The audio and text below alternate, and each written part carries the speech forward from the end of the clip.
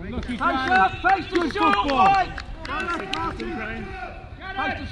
influence of the fastest growing sport played all over the world can also be felt here in Guernsey, as the number of people playing walking football continues to rise.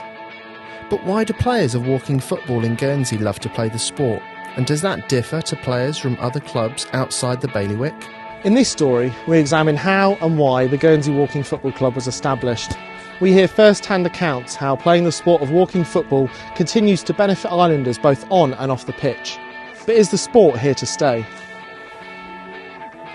I think it all goes back to about 2012, watching the Barclays ad on television and seeing all these old guys knocking the ball around. I just looked at the concept. Anyway, I researched it between then and 2013 and realised that Chesterfield Football Club had set the whole thing up with John Croot.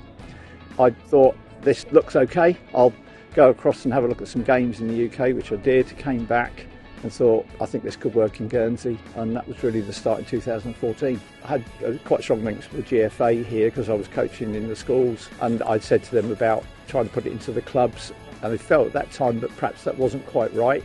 With the help of the Walking Football Association in the UK, we've been able to develop, train people, get coaches in for both refereeing and the game, and that's really helped us out, and we've just grown slowly over the last 9 years.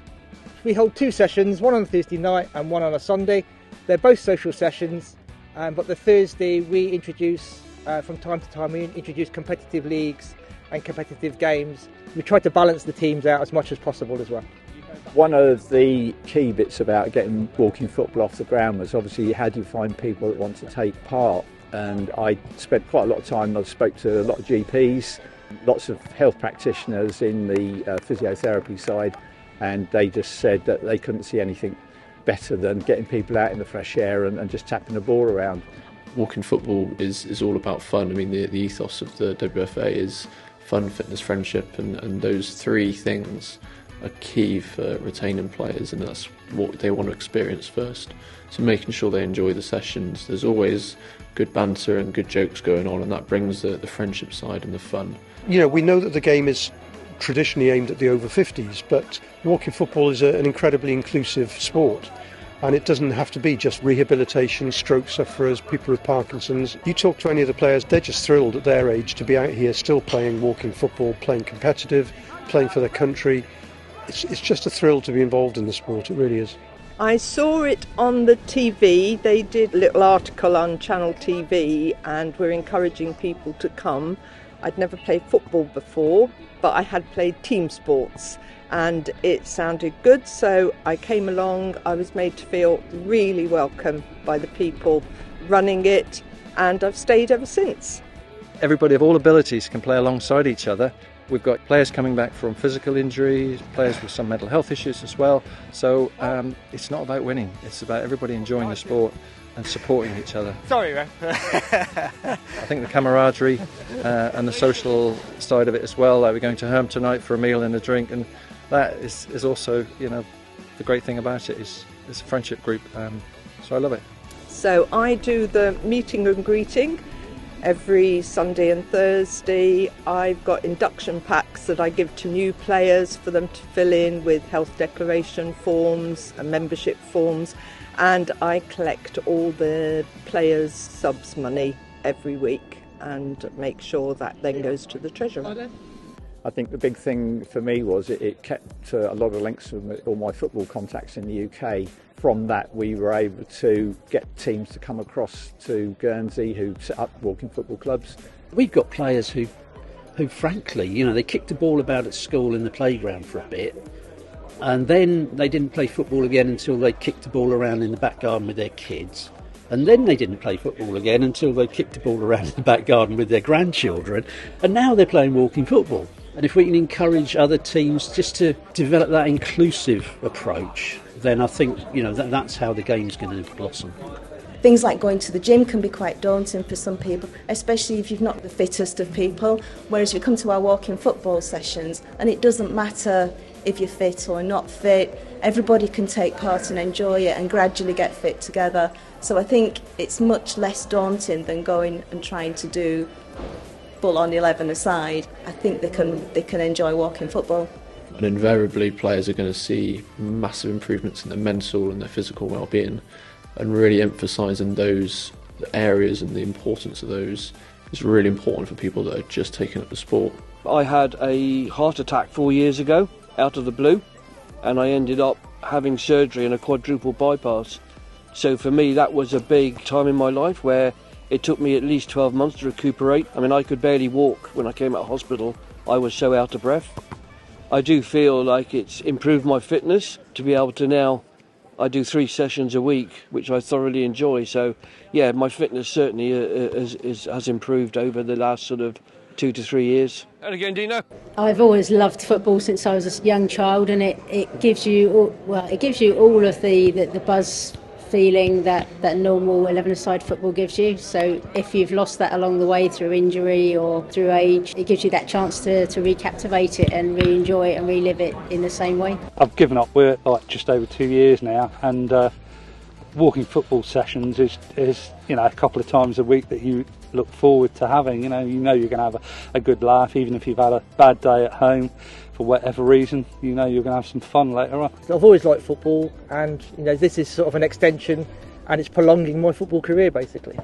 I was a bit hesitant at first, obviously meeting new people and that, but when I finally did come down, I really enjoyed it. The social part of it, I enjoy the laugh we get with people, and I enjoy the fact that nobody criticises because I'm not a particularly good player. I just enjoy playing, and I don't get any criticism, and it's nice to be treated like that. I enjoy the team aspect, I really do. I enjoy meeting the people and playing to the best of my ability. Let me give you some change. The key thing for most of us is we really enjoy it, and it's a whole new group of friends I'm making, which in your 70s isn't bad, is it? On a Thursday session, 7 of us go up to the bar after and have a curry. They do a great curry here. So it's the camaraderie as well, so I've made new friends by coming to Walking Football. So during 2019 we were talking to the Walking Football Association about international games and how that would sort of pan out over the next year or two, and they offered straight away to come across to Guernsey. So they brought 2 teams over. We played in a horrendous thunderstorm, but the ladies and the men did really well. The England sides won the games, but it was about the opportunity. Then a couple of years later we then had all the England squads over and played at Foots Lane, which was like massive for them and for us because it was the first time everyone had come together. So great opportunity for the club, and it sort of gave us a bit of a stamp really in the community. Yes, Guernsey have scored. So thinking about the future and where we go from here, the board are looking to move forward and add another dimension to the club, which includes tournaments elsewhere, off island, and it could be France, it could be England, it could be Isle of Man, places like that. You're clearly attracting a wide range of people, men and women from all ages, and the fact is that everyone's involved and everyone's engaged and everyone's out there having fun, and that's got to be what walking football is about. At first you might think, oh, it's going to be embarrassing. We all get that, I think, when we first come, because it's not natural to walk when you play football, and I mean, at our age, it's probably not natural to run very fast either, but just come and try it, and honestly, you'll have so much fun, you'll have a laugh, and it rolls back the years, really.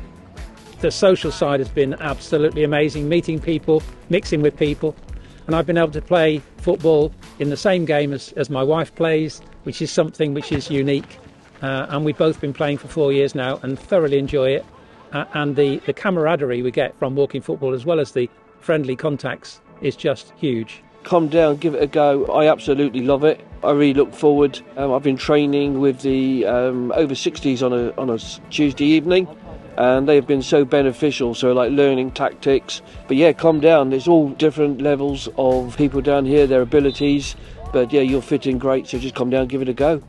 Every club needs to look at its finances, and we've now got a handle on our finances such that we know that in the future we need to look for more donors, especially if we are going to be more adventurous and enter more competitions and tournaments. And the idea of that is to make us sustainable long term. We can always look today, tomorrow, but we need to look next year, the year after, so that actually we can make sure that we are here in a few years' time and we are in a very stable financial position. We now have just been given Sportsmark, and that will continue. Sportsmark is an accreditation locally for clubs to show that your procedures and policies and strategies are compliant with good practice, and it also allows us to have some credibility with those who might want to donate money to us or might want to support us in any way.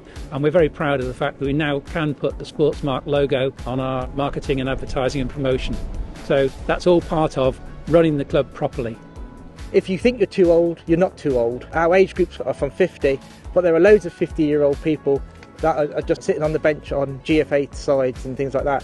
You know, come down, give it a go. It'll extend your football career. It's non-contact, so you don't get injured. Anybody who wants to come down, give it a go. First session is free, so you're not committed. You know, if you like the sessions and you just continue from there, you'll be surprised how difficult it is playing walking football.